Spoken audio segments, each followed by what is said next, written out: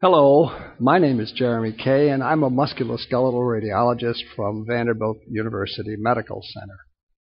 Your doctor has asked that you have a special test of your shoulder, one that we call an MR arthrogram.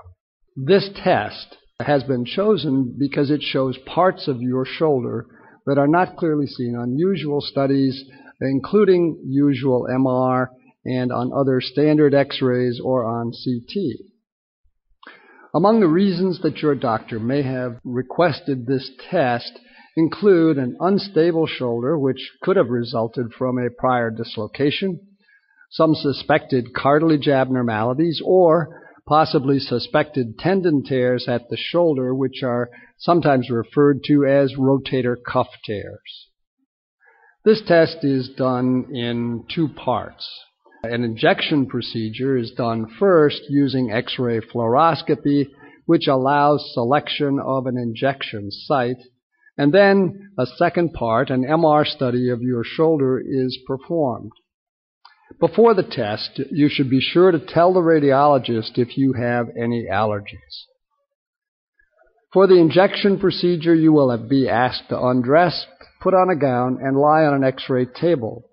A site for placement of a needle into your shoulder will be chosen using X-ray fluoroscopy, a procedure which allows the radiologist to see your shoulder and to choose the best site for injection. Your skin will then be cleaned and a local anesthetic injected. You may feel a burning sensation when the anesthetic is injected. A needle will then be placed into your shoulder joint. While the needle is being placed, you may feel pressure, but you should not feel pain.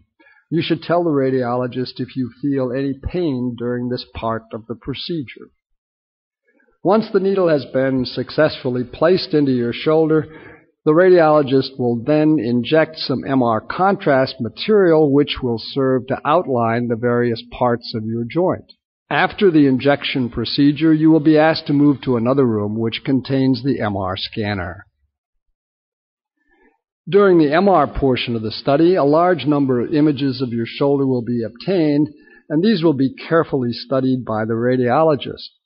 Because of the large number of pictures that are obtained, you should not expect to know the results of the test at the time of the study.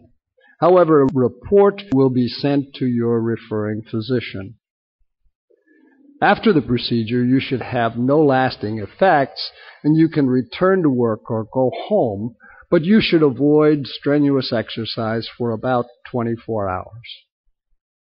Examples of the types of images that can be obtained using this test are shown here. The long arrows show the upper arm bone, or humerus, at the end near the shoulder. The short arrows show the white material representing the contrast which has been injected into the joint, outlining various structures within the joint.